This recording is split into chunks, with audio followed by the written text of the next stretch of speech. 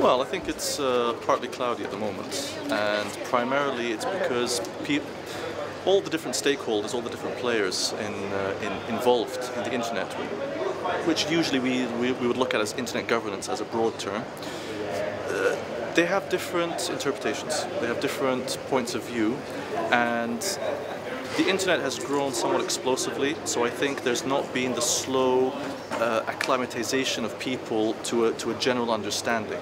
And because of that, it's partly cloudy. Now, it could turn stormy, it could turn clear.